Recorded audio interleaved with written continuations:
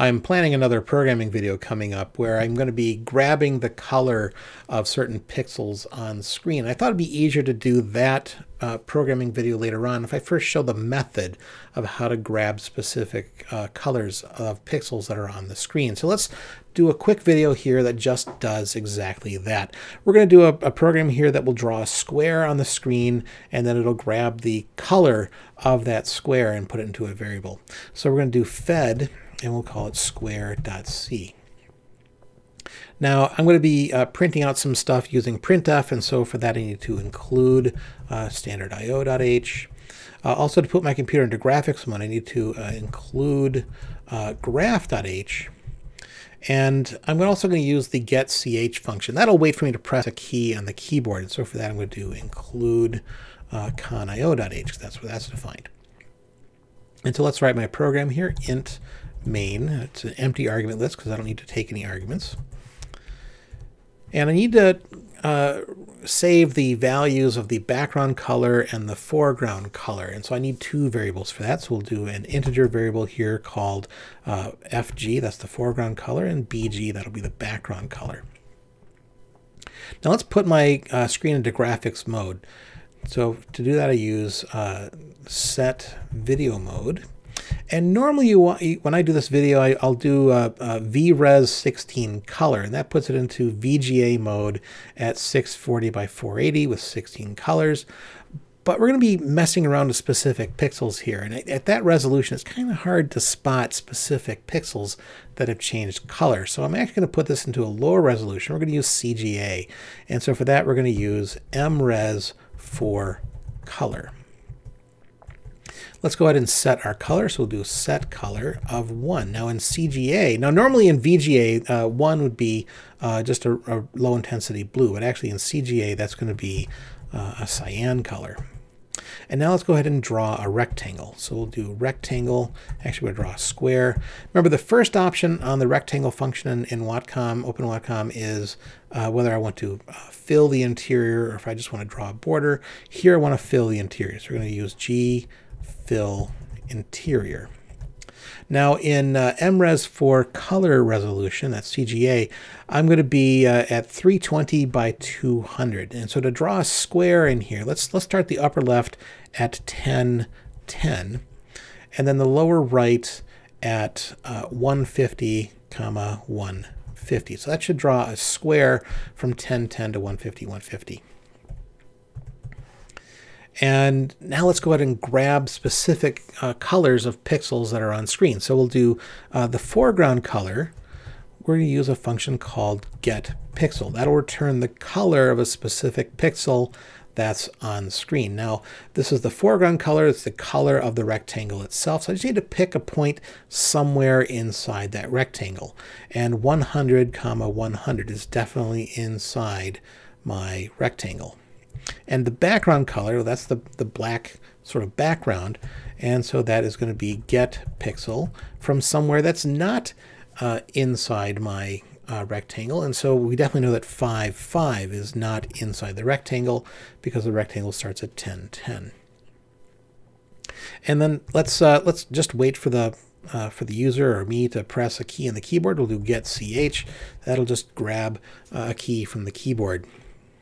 And then let's go ahead and put the computer back into text mode. So we'll do set video mode back into default mode.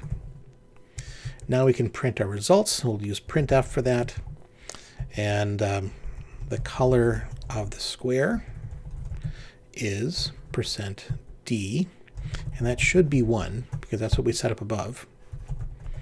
And so that is the fg variable, the foreground color. And then the same thing for the background color. The color of the background is %d, and that should be 0. And then bg. And return back the operating system with return 0. So just to remind ourselves what we've done here, it's a very simple program. We're setting the video mode to this mres for color, and then we're setting the color to 1 and then drawing a rectangle with that color. We're then using the get pixel function to grab the color of 2 pixels. One of them is right in the middle of our rectangle, or square, because the square goes from 10, 10 to 150, 150, and we're grabbing at 100, 100. And then the other one is the background color, and that's just from somewhere outside the square, and that's 5, 5. Waiting for me to press a key, and then it sets the mode back to text mode, and then prints out my results, and then exits back to the operating system. So let's go ahead and save this. And we'll do WCL, the Whatcom compiler and linker. -Q will make it sort of run a little bit more quieter. And then we'll say square.c. And if I just run square, so now it's drawn my my square, which, as we saw, we were expecting that to be cyan, and there it is. And it's now also in the background selected 2 pixels from the screen. One of them is inside the square, and that should be a color of 1. And the other one is outside the square, and that should be a color of 0. If I hit space, it'll bring it back into text mode, and it says the color of the square is 1. We expected it to be 1, so that worked. And the color of the background is 0, and we expected that to be 0, so that worked. So that's how you can grab colors of specific pixels on screen. You can also set the colors of specific pixels. Let's do one more edit to our program here, fed square.c. And so we know that that BG picks up the background color, which in this case is black. And so before we wait for a key press, let's go ahead and now set a pixel. So we'll set a pixel color. And so for that, we're going to set the color. So set color to whatever the background color is, which we know is 0 because we just ran that program. Now get pixel will get the color of a specific pixel coordinate on screen. And to set the color of a pixel on screen, well, once we've set the color, we can now set pixel. And now we can do this anywhere inside the square. So we've grabbed 100, 100. I could set that pixel again, but just to do something that's not at 100, 100, just so you can kind of see it, we'll do this at 50, 50. This is inside the square in the upper left-hand side of the square. And so that's what that's going to do. So our addition here is we're now going to just set the color to whatever the BG was, which we know was 0. And now we have set the color of a pixel at 50, 50, which is inside the square. And again, I'm putting this into low resolution CGA so that we can actually see that dot. Otherwise, if it was in VRes 16 color, it might be a little hard to see that specific pixel getting changed. So let's go ahead and do Alt F and go save and quit. And we'll do WCL to compile square.c.